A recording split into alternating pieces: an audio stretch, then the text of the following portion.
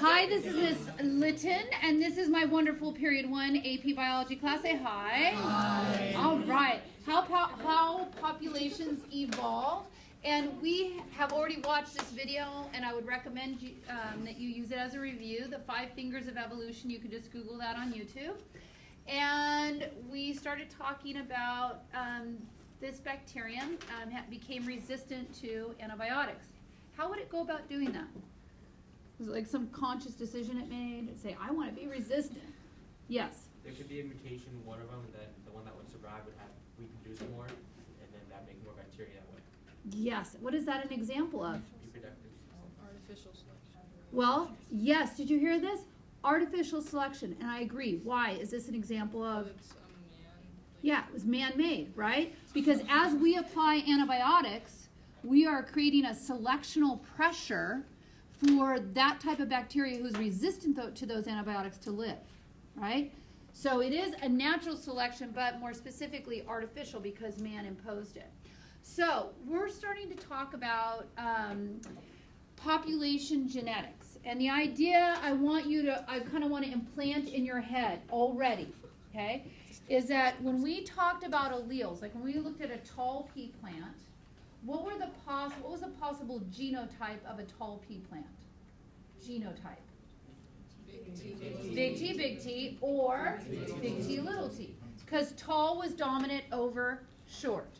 So how many different alleles were there for height? 2. What were the 2 alleles? Big T and little t. Are you all right with that? Okay, so those were your 2 possible alleles. And if we looked at a population where most of the pea plants were short, if most of the pea plants were short, which allele frequency do you think was more common? Big T or little t? Little t, because most of them are showing up what? Short. So the little t allele frequency would probably be a smaller number, and the big T allele number would be a larger number. Do you agree with that? If over time that they were competing with one another and with other plants for sunlight, so the ones that were surviving were the ones that were taller, who could get most exposure to light, what do you think would happen to the frequency of the big T allele? It would increase. My friends, this is evolution in a nutshell. If the allele frequencies change, then evolution has occurred. If allele frequencies change, evolution has occurred. That is, in essence, what this chapter is about. And then looking at what types of things would maintain allele frequency and hence freeze it, and what types of things would contribute to changing the allele frequency. That's this whole chapter. So let's look at a population of these, what are these? Boars. Wild boars. They're very scary and they could kill you. All right, so when you look at a population, we're not just looking at one individual boar's alleles. We're looking at the entire population. And the reason for this is when evolution occurs, it's not one individual who evolves. It's the whole what? Population. So we're going to look at all of the alleles. So when you have changes within a population, if just within that population, if that population changes a little bit, but it's not a new species, this is referred to as microevolution. So here is a yellow-bellied 3-toed skink, and he is carrying embryos inside. Okay, so not laying eggs. Now, why might this happen? Well, here, let me give you some details. Okay. Scientists have recently caught microevolution in live action as they observed Australian lizards make an evolutionary leap from laying eggs to giving birth. Individuals of the same species of lizard living in higher, colder regions have begun to gestate and give birth while the rest of their species in lower, warmer regions continue to lay eggs. Why do you think that is? They survive better in the what? Colder temperatures. Now, as long as these new live birth skinks will mate with the other egg-laying skinks, then you're still the same species. But if they start to only hook up with other live birth skinks and only breed with each other, then they would have formed a new species, and that would no longer be microevolution. That would be what? Macroevolution. Okay? Goldie, put it in your own words. Go. Oh, sorry. That was, I did a flashback. I used to have gold and brown chairs before I had slate and blue. So blue, put it in your own words. Go.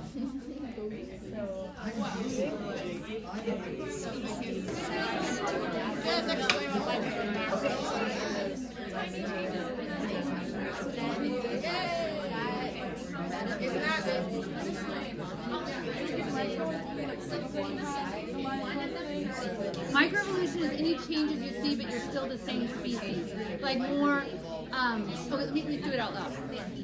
Okay.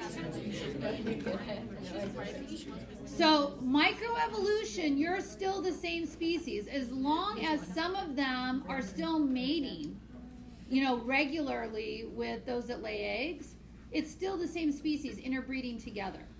But if you become reproductively isolated within only other live birth ones, then that would be macroevolution, an example of that. So on your notes, on the introduction, number 1, a temporary change, seasonal, or changes during an individual's lifetime is not evolution. It must be what? Heritable. What does that mean to be heritable? In your DNA.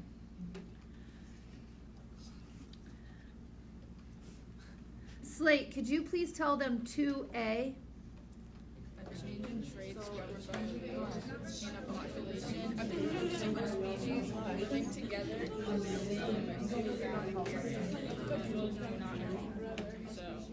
So to be evolution, it has to be the whole population, not an individual, right? Okay, so specifically, the change in allele frequencies in a population over time. The change in allele frequencies in a population over time.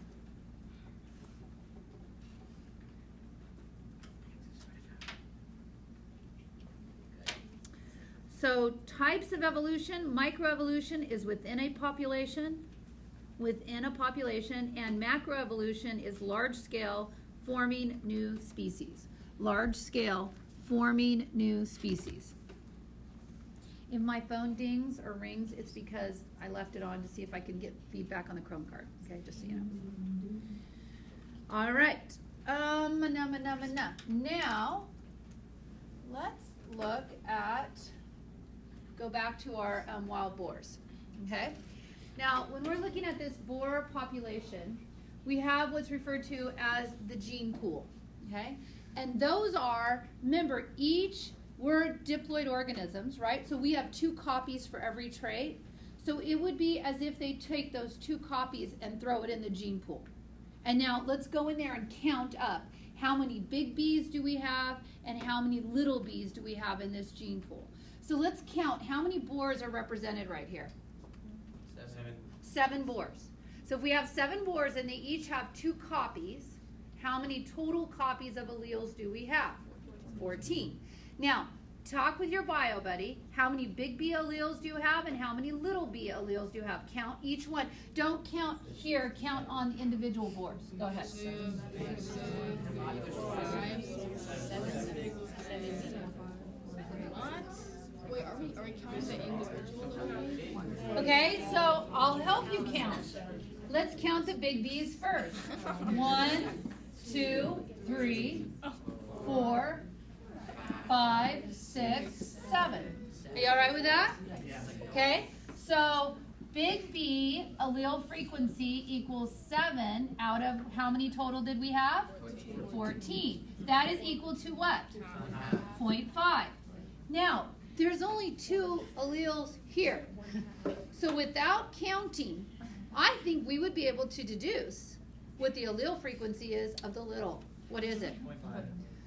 Wow, that was incredible. Okay, so I would say little b is also 0.5. Feel free to verify. Okay, feel free to verify. So the big B allele is 0.5 and the little b allele is 0.5. Any questions on that? Now, I'm going to teach you something. We have looked at several different traits. We've looked at B's and T's and R's, right? All different kinds of letters. when you're talking about population genetics, they don't want to say big B, little b. They establish the dominant trait, which I'm assuming is the capital letter here. The dominant trait is equal to the letter P, and the recessive trait is equal to the letter Q. Would you agree that P plus Q equals 1? Yeah. So I was combining it.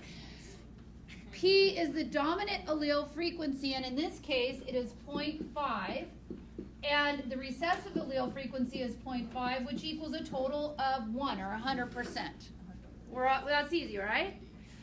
Now, when you do a Punnett square, now when you do a Punnett square, it's not individuals that you're doing. Make sure your eyes are up here so I know you get this, okay?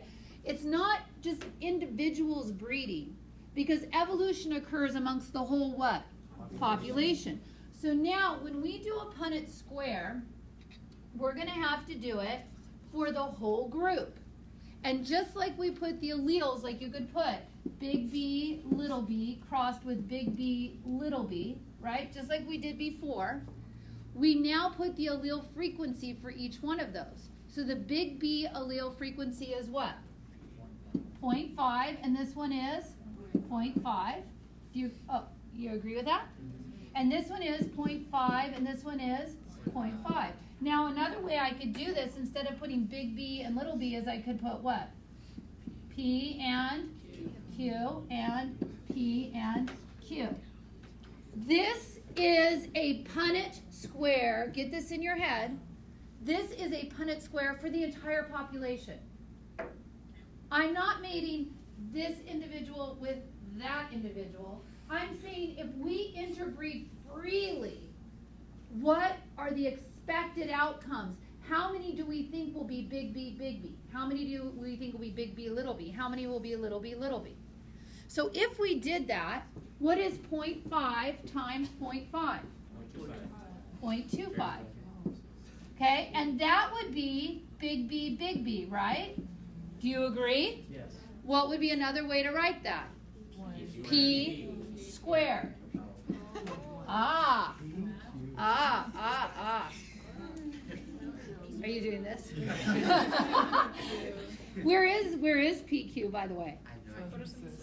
Electron transport chain? Yeah. Photosystem 2? Yeah. All right. I don't remember that. Okay, now, you guys, bring your brain back to me. Bring your brain back to me.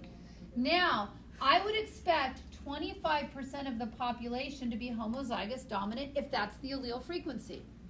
If my ingredients are 0.5 and 0.5, if these are the ingredients I'm working with in my gene pool, and I am cooking this up from my gene pool, I would expect with those ingredients of having this much big B and this much little b, I would expect and predict 25% of this boar population to be homozygous dominant. That's what I am predicting. Does it mean that's what it is? No, that's just what I'm predicting. Now, in this case, we actually looked at every single boar to see what they were, right? We looked at that. So, but this, I could also use it to predict. So over here, 0.5 times 0.5 again is what? 0.25, and this would be big B, little b, yes? Another way to write that is what? PQ. All right, here, again, 0.25, what would be a way to write this again? PQ. Over here, this would be what? 0.25, and this would be like little b, what would be another way to write it? I don't know what I'm writing there, but yes, I agree, Q squared. Now, we can now write another equation, okay? What are our three phenotypes that we have? We have big B, we have big B, and we have what? Little b. These are our three, so they have to equal 100%, right? Okay, so I have here P squared plus, how many big B, little b boxes here? 2PQ plus Q squared equals what? 1. 100%. All of them. Let your brain go around it. So these right here represent my homozygous dominant. These are my heterozygotes, and these are my homozygous recessive. I can tell you, I can work forwards and backwards from this. I can tell you what percentage of the population is expressing a dominant trait, a heterozygous trait, whatever, homozygous recessive, and I can calculate back to what the gene pool is, right? Or I can start with the gene pool and predict what the population would be. Either way. Okay, let me show you another, I'm going to jump ahead just a little bit and then I'll come back to these other slides. Look right here. Here are our two equations, okay? These are my allele frequencies, P plus Q equals 1. In this case, we said 0.5 plus 0.5 equals 1. This is in my gene pool. This is what I have to work with if I take all the alleles and throw them together. Okay, P being the dominant allele, Q being the recessive allele. If this is what I have in my gene pool, then this is how it will play out in the population. These will be how much homozygous dominant of the population I will have, how many heterozygotes, and how many homozygous recessives I have. Yeah, that's a good one to capture. Whoa.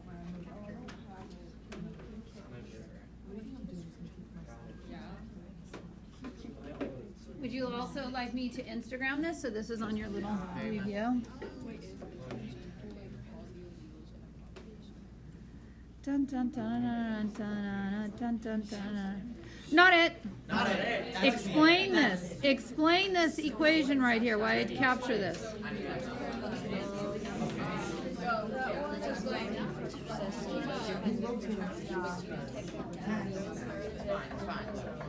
Wait, hold on.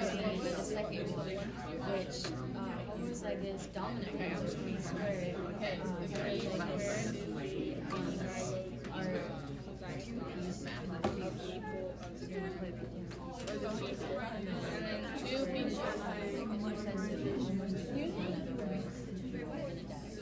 Why is it here? I'm moving you guys, so don't freak out. Don't freak out. What is there? Ruthie, you put it on the wrong place. Oh, there we go. Why is there C here? Hey, my computer's in the picture. Isn't that cool? What did you do? Hold on. Okay, got it? Now, if it stays 0.5, and we will talk about the conditions that you would need in order to keep it there. Oh, never mind. If it stayed 0.5 and 0.5, then no evolution is occurring. But if it changes at all, then what is occurring? Evolution. Okay? What kind of things could affect that boar population where it could change from 0.5? What could influence that? Yes? A natural disaster. A natural disaster. Maybe a hunter comes out, okay, takes out half the population. Whatever you're left with, that's all you're left with. That wasn't natural selection, that was just chance probably, right? Okay, so chance can play out in this. Chance will change it. Do you think chance will change a large population or a small population? Which one would be easier for chance to work on, large or small? Small. So if you want to avoid, get this in your head, if you want to avoid changing allele frequencies, then your populations always have to be what? Large. Can you always have large populations? No. So therefore, what's likely to happen? Evolution. Okay. What else could change our boar population besides just chance random events? Yes. Amount of food they have. Maybe their population is large, they overeat their food. Maybe their resources. And then you're playing into natural selection. Who's best adapted, right, for that environment? So if you want to prevent evolution from occurring, you better not have any selection at all. Do you think that happens? No. Selection happens. What else could happen that would change it? Could you get a... Yes, you could. All right? So if you don't want evolution to happen, you better make sure there are no mutations. Do you think you can prevent all mutations? No. So guess what's going to happen? Evolution. Yes. Are things like medicine like counter to evolution, like people surviving? Yes. We keep people alive that are weak and should die. Yeah. Right. So it's counterintuitive to natural selection, right? Because we keep weak people. You know, now do you think I'm saying no? You know what I'm saying. I get it. Oh my gosh. Okay, yes. Is our technology like obstructing our ability to evolve? Yes. Okay, now, what else? What if some boars travel from another group into our boar population? Could that change it? Yeah. Yes, you can't have any gene flow. No migration, no immigration, no emigration, because that could change it. And therefore, evolution could occur. So anything that changes the gene frequencies, anything that changes our allele frequency in a population, if instead, let's say our big B becomes 0.7, what's our little b going to be? If P becomes 0.7, then it's going to be 0.3. Is that going to affect? Let's do that. If you, oh, look, it's already, no, it's not done for you. Let's do that one. Okay? So we knew what it was if it was 0.5 and 0.5, but now if we go to this, right? And I don't have to do a Punnett square to figure out how that play out. I could just look at this, right? Right? Because this equals, I don't have to do the whole Punnett square, right? 0.3 times 0.3 is what? 0.09. I would expect now only 9% would have the homozygous recessive trait. What was it for the boars before? 25%. Now only 9% have the homozygous recessive trait. Okay? You with your bio buddy figure out how many have the other trait. Go ahead. Figure it out. Do the calculations.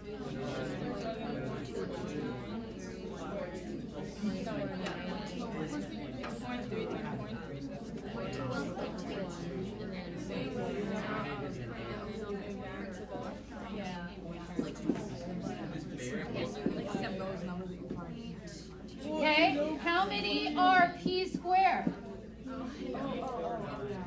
Yeah, 0.49 or 49% are going to have the dominant, homozygous dominant. This number right here would be 0.49, right?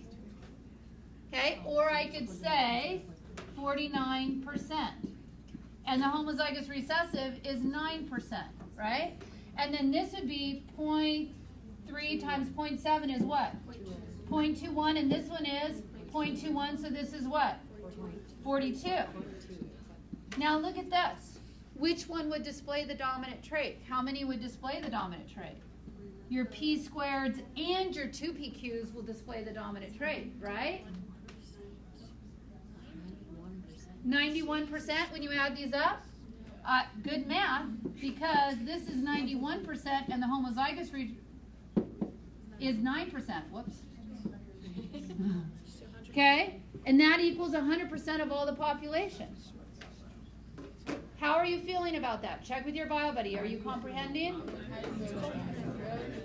Okay, so now, this is Hardy-Weinberg law. This is Mr. Freeze, who was also our governor at one point. Arnold. Oh my God. I did a press conference with him one time, and he is very short. He had on high-heeled cowboy boots, but he was very nice. Okay. So, all right.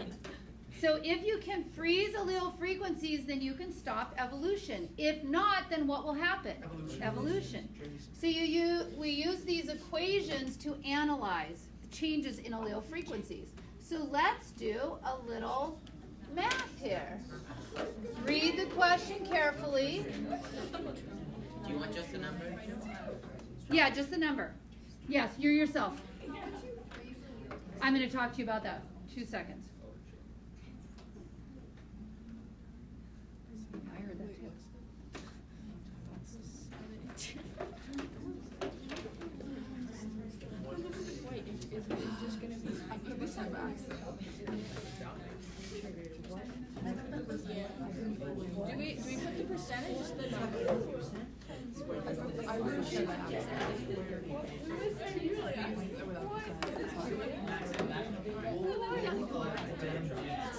Let's go, let's go, let's go.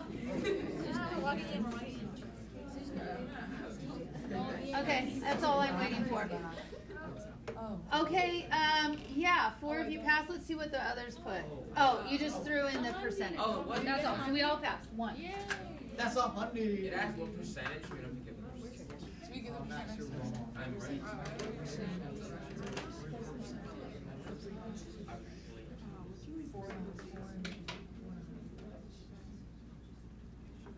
Okay, now, let me help you with this. Let's think it through. I want you to get this the first time out of the chute, so everybody dial it in. 4% of the members of the population of pea plants are short.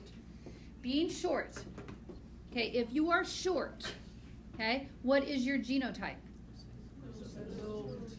Little t, right? So I'm saying 4% are short, okay, which means they're little t, which in our equation would be what? Would be what? Q squared. Okay? So how do you write 4%? 0.04. So if I write Q squared, then equals what? 0.04. Are you okay with just that part? Okay? When you are talking about a trait, you've got to have 2 alleles. So you just need to decide, are those 2 alleles big T, are they big T, or little t, if you're talking about a trait? Okay? So now I know Q squared is 0.04. Could I solve for Q? What would Q be? Q then, if you took the square root of this, right? Then Q would be equal to what? 0.2.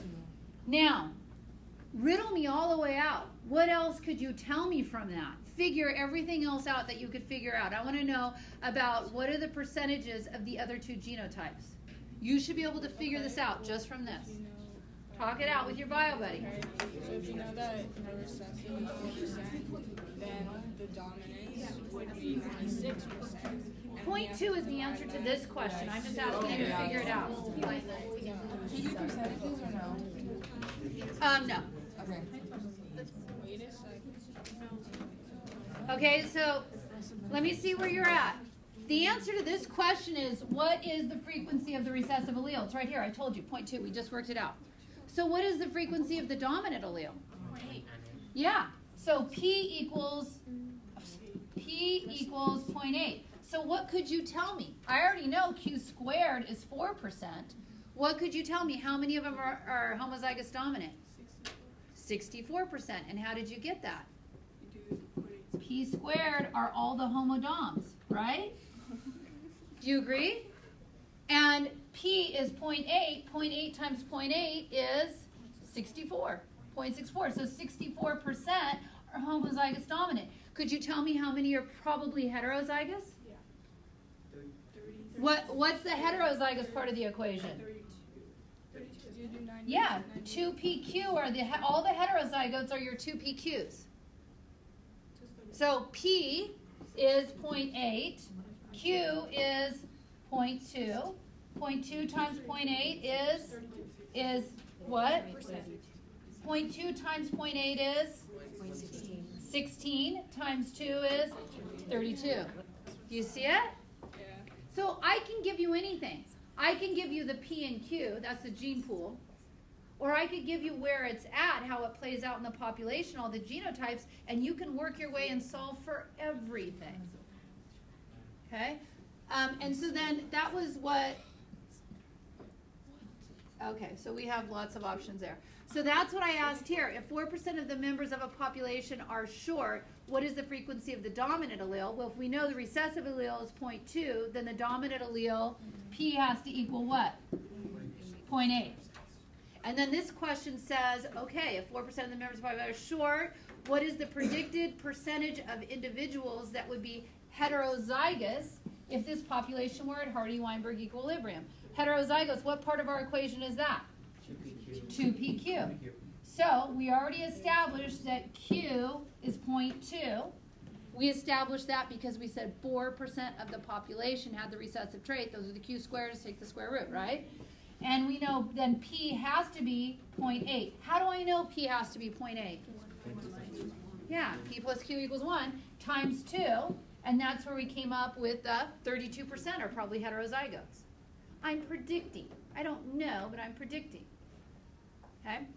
And then if P squared equals 0.36, what percentage of the population has the recessive phenotype assuming a Hardy-Weinberg equilibrium? Give it a go.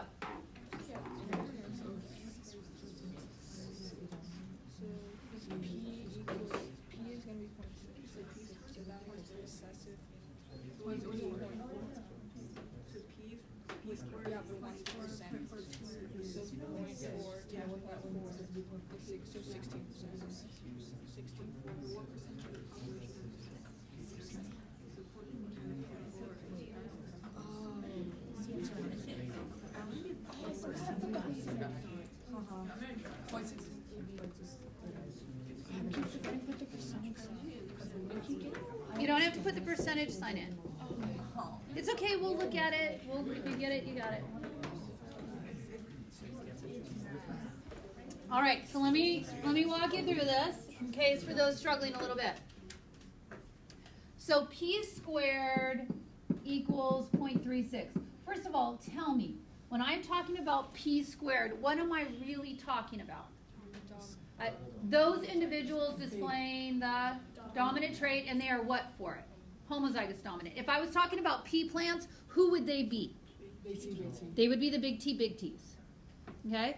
So P squared, if I was talking about P plants, these would be all the big T's. So based on the premise, okay, that I know exactly how many of them are P squared, I can solve for what? P. Now, I'm not saying 36% show the dominant trait, because who would show the dominant trait? The P squareds and the 2PQs. Got that? Get that in your head. Okay, 2PQs would also show the dominant because they're big T, little t, right? Okay, so, but I can solve now for P by taking the square root. So P equals what? 0.6. If I know P is 0.6, what else do I know? Q has got to be what? 0.4, because P plus Q equals 1. Now I can solve anything, right? I could solve, in this case, I wanted to know, what did I want to know? What has the recessive phenotype? Okay, what letters do I need to have for recessive phenotype? Those have to be the Q squareds. So all I have to do is 0.4 times 0.4, and that is 0.16, or 16% show the recessive phenotype.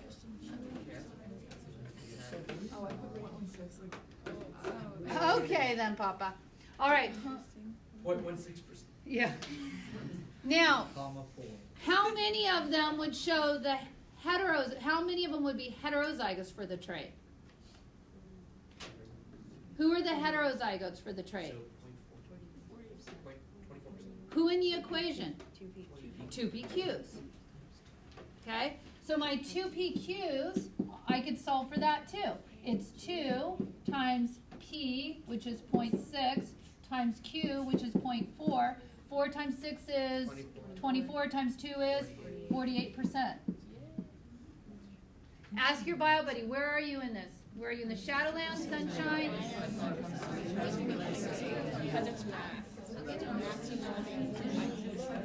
Now, there are examples of this in your book. There are practice questions of this in your book. I have not seen an AP exam in the recent history that does not ask a Hardy-Weinberg equation. Okay? Have not seen one that does not ask this. Okay? So let's make sure we understand it, and then let's apply the significance of this to this chapter. So what this chapter, what you're talking about here is, if you can freeze those allele frequencies, then there is no evolution. If you can't freeze them, evolution will occur. So what kind of things could cause them to change? We already talked about it. What are some things that could cause it to change? Mutations. Okay? Mutations can change one allele to a new allele. Okay? That's the only way you can get new alleles is through mutation. Right? Everything else is just a recombination of the gene pool, making new combinations coming out of your gene pool. But a mutation would change the allele frequencies. Something else that would change the allele frequency, so you would need to freeze this so it wouldn't happen. You can't have any migration, no gene flow. So these are stingrays migrating, but you can't have any mixing of them. They would have to stay their individual population. No new stingrays coming in, no stingrays leaving. That is something else that would freeze the allele frequency. By freezing the allele frequency, we're preventing what? Evolution. But the point is, can we even really freeze it? No. Okay? So another one is, this is an example of gene flow with rat snakes. And the thing is if you look here and look at this population here in southern Florida, and you compare them with, what state am I in? Nebraska? Okay. These two right here, they don't mate. So there's no gene flow between them. First of all, it's because they don't have a car to drive and go have sex over there, right? Okay? But they will mate with their immediate neighbor, and this one will mate with their immediate neighbor, and this one will mate with this, and this one will mate with this one, but by the time you get there, they don't. Okay? So sometimes it's hard, because sometimes they will just, and it's hard to draw the line on speciation, because in a pinch they will. And also, if they have sex in a lab, that doesn't mean they would have sex in nature, right? It's just the only one there in the lab. Okay? Or maybe they don't have sex in the lab because they don't like the conditions in the lab, so they don't have it. Not because they wouldn't, but because they don't want to do it in the lab situation. Right? So those are all questions you might have with gene flow. Okay. You have, it's funny because they're bugs. Okay. You would have to have random reproduction. Meaning you can't say this one is better than another one. It's like saying, okay, random, whoever, I'll have sex with you. Okay? So random reproduction, is that likely to happen? No. Are there situations where that will happen? Yeah. Like polo worms or whatever, they just like ejaculate all their sperm out into the water. They ejaculate all their eggs out into the water. Oh, they don't ejaculate their eggs. They release their eggs. And then it's kind of random whoever gets with whoever. Okay? So there are examples of that, but that usually there's some sort of selection. Okay? A fourth condition is no genetic drift, which would mean you always need a large population. Genetic drift is chance. Okay, just chance things happening. And chance impacts a smaller population more readily than a larger population. Okay, and the last one is no selection. Now look, what is that right there? Cobra. Okay, a cobra. What's on the back of it? Looks like eye spots. Do you think he painted those on with a little makeup before he went out? No. No. Why do you think there are eye spots here? So it looks like Yeah, predators coming from the back, okay? Predators coming from the back might see this and go, ah, and go away. Then one who didn't have eye spots. So over time, those that had eye spots were selected for. Okay? So it's hard to meet all 5 conditions. It's hard to meet all those conditions. So therefore, probably evolution then must be occurring. And we see evolution occurring here just even with these moths, right? Remember industrial melanism? I think I've introduced this to you already. So when soot was on there, when there was no soot, the dark moths would always get eaten. But once soot was on here, the dark moth numbers went up and the light-colored moths went down, right? Because you could see them. This is a change in allele frequency, so therefore it is evolution. Now, is this evolution to a whole new species? No. But is it evolution, and could, if you gave vast amounts of time, could you evolve a new species? Probably more than likely, yes. How would there be the dark-colored ones if they were living in an environment that they didn't survive in? Well, Probably because there was a, gene mutation. Just like the red hair, right? Okay. Now, look on your notes. Go to microevolution in the peppered moths. Population genetics studies the diversity of populations at the level of the gene, how it changes. Allele frequency is gene pool, all the alleles in the population. You see where I am? I'm just getting you caught up. Okay, go down to 2D. Genotypes as a result of the allele frequencies. As a result of the allele frequencies.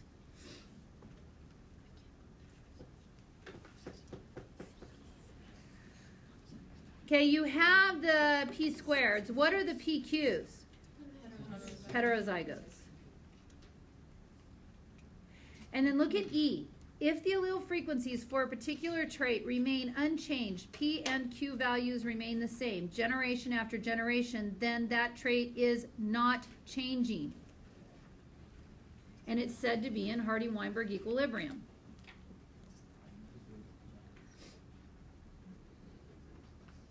Okay, now Hardy-Weinberg equilibrium, I gave you the equations. Go down to the Hardy-Weinberg principle. Only applies if the population remains unchanging. To ensure that, 5 conditions must be met. No mutation, no migration, large gene pool, random mating, and no selection.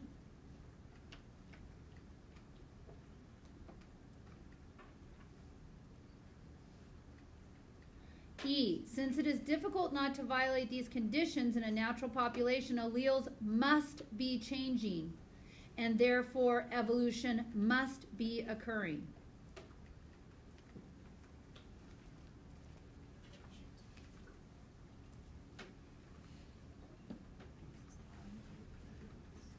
Okay, so we're just kind of, you've already learned this. We're just kind of spelling this out, or some examples here. Yes?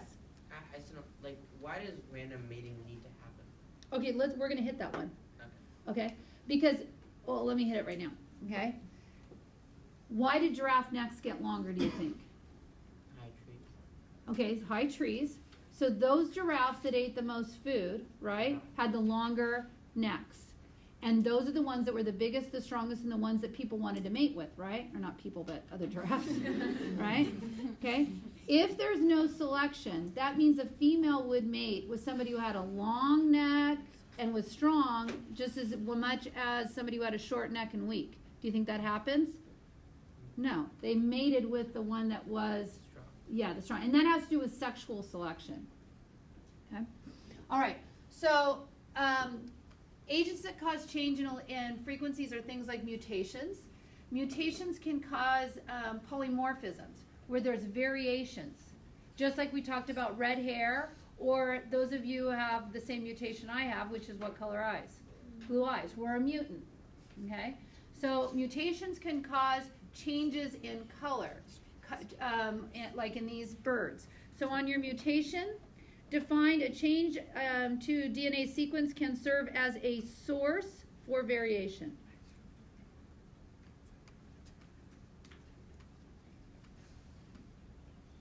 Okay, another one is migration or gene flow, which we already talked about. And gene flow is movement of alleles between populations.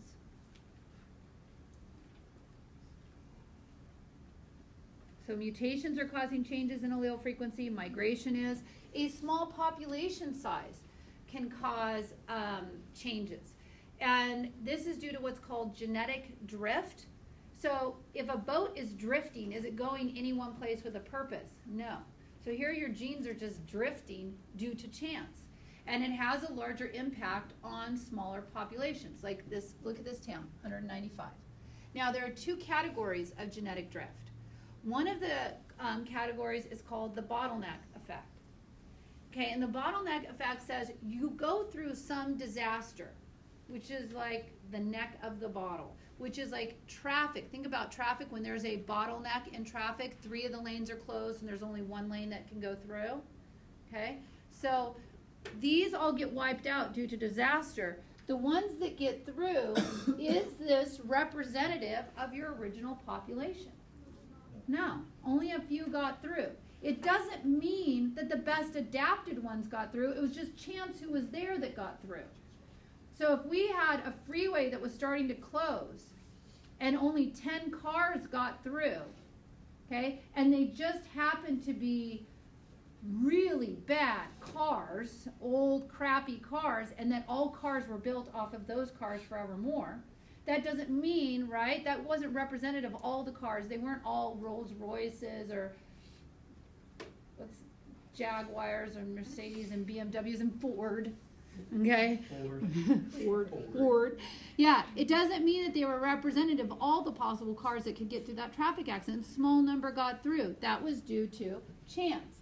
So for instance, you could have a whole bunch of green frogs and brown frogs, and you could have variation, but a big tree or log falls on all the brown frogs, so all you're left with are green frogs. It doesn't mean the green frogs are best adapted. They just survived the disaster that took place.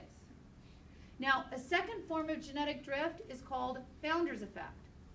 Now, founder's effect means you have your large population. Think about the whole population of the school. Okay? Let's call that our large population, or the whole population of this entire town. If we said, and somebody came here and says, there's going to be an atom bomb, it's falling on this town right now, all of you get in this big chopper that I have, let's fly away to an island, and then we will survive. Are we representative of this entire town? No. Whatever traits we have could be some bad genes amongst us.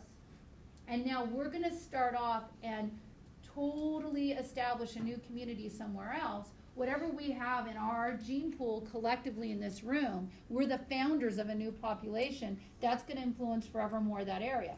This was with the Amish. When the Amish settled from Europe here in the United States, they brought with them a six-fingered dwarf. As a result, there is a higher incidence of six-fingered dwarfism in the Amish here in the United States than there is in the general population. Why? Because Amish, if you're going to be truly Amish, right, you're just going to mate with another Amish person. You're reproductively isolated. Okay? Like many of you in your cultures, right? You better not bring home somebody who's not within your religion, right? Okay. Could cause problems. Okay? So you have a higher incidence of people, and you can see here, who are six-fingered dwarfs. All right. Oh, before we talk about inbreeding, though that's a good thing to talk about right now, go to small population size. Small population size. A. Genetic drift. Changes in the allele frequencies of a gene pool due to what? Oh, you don't know. Chance. Smaller gene pools are more impacted by drift.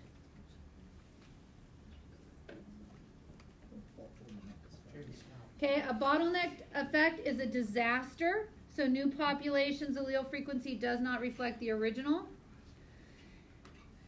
Number 2, founder effect. Portion of population starts a new population with a fraction of the total alleles.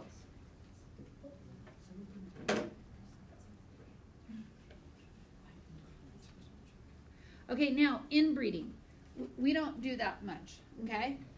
It doesn't necessarily change the allele frequency. It changes the grouping of the alleles, which could affect the phenotype eventually. But it really does just do the genotype frequency because you're associating with one more than another in inbreeding. And that's a form of what's called assortative mating. Oh, I'm going to come to that in just a minute. Never mind. Okay, so go to inbreeding, and mating with relatives doesn't affect the allele frequencies but can ultimately affect genotypes. Okay, non-random mating. Okay, so do you think that this is a random mating event? No. Okay, so this is non-random mating. You are mating with a purpose, trying to find the one that is best suited for you. Okay, and it's not, if it was total random mating, you would just say, okay, any of these are fine. Okay, you don't care what M&M you get so long as you get an M&M. Okay, that would be random mating. Okay, non-random mating is only eating the blue M&Ms. Okay, and having that with a purpose. So, in this case, this bird is looking at these two to mate with. Okay, this would be an example of assortative mating. Who is he going to mate with? Who do you think?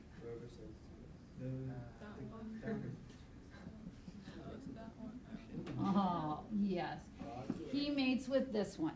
Okay, So non-random mating, I gave you everything. And assortative mating, I gave you everything.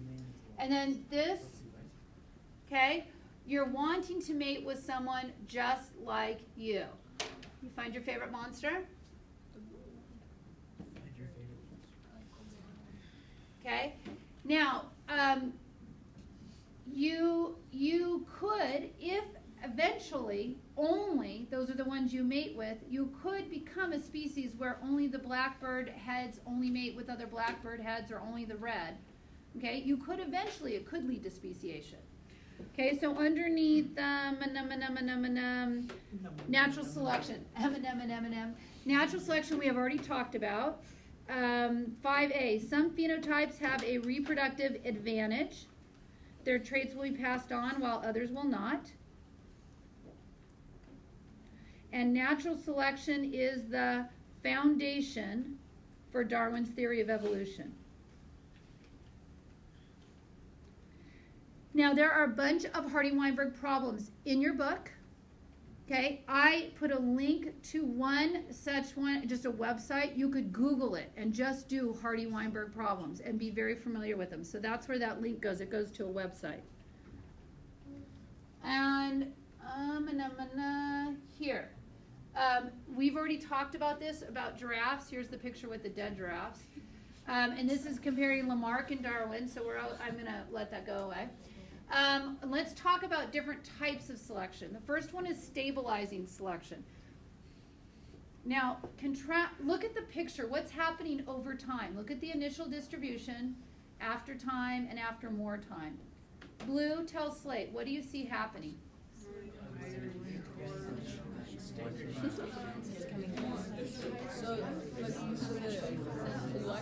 Do you know what a clutch size is? How many eggs they lay?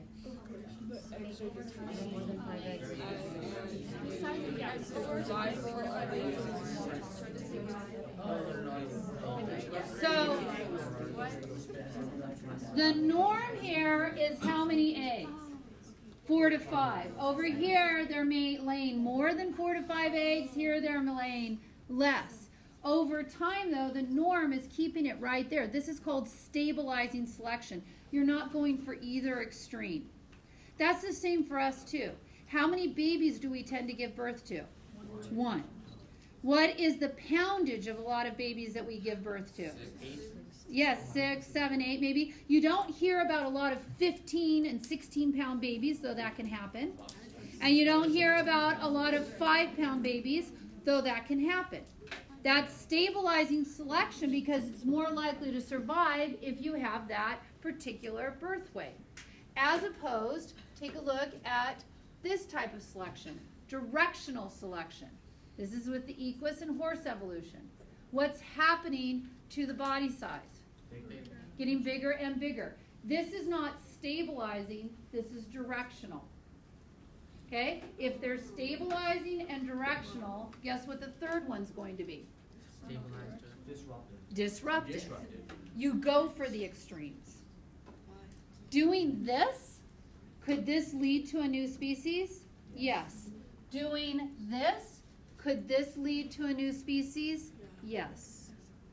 What doesn't lead to a new species? Stabilizing. Okay? So look at your types of natural selection. Stabilizing selection, 1B, extreme selected against. Directional selection and extreme phenotype is favored. Curve shifts in one direction. It leads to speciation. Disruptive selection, intermediate selected against, and it leads to speciation. Leads to speciation.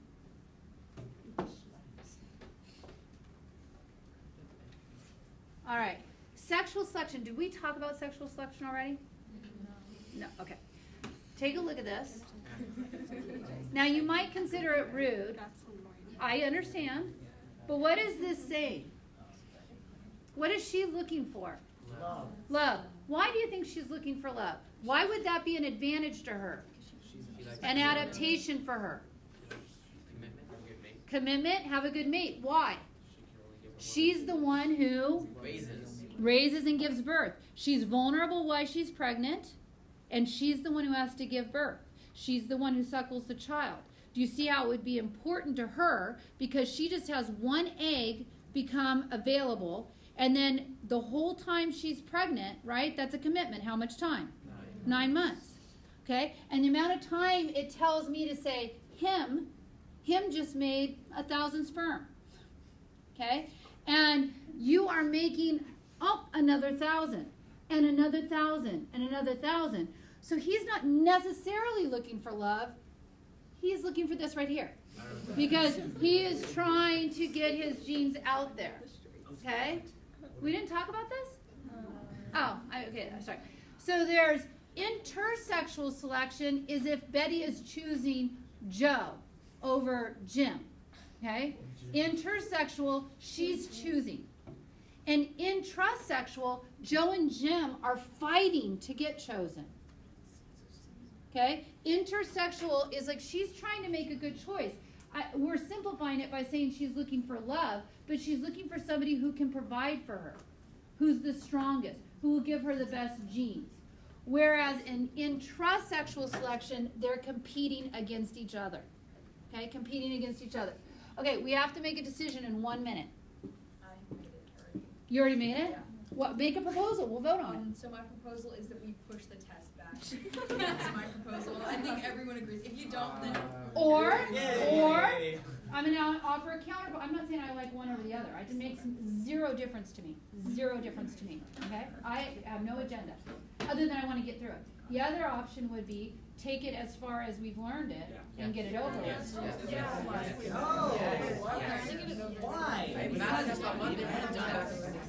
I'd have half of chapter 16 on it. Up to the Hardy-Weinberg problem.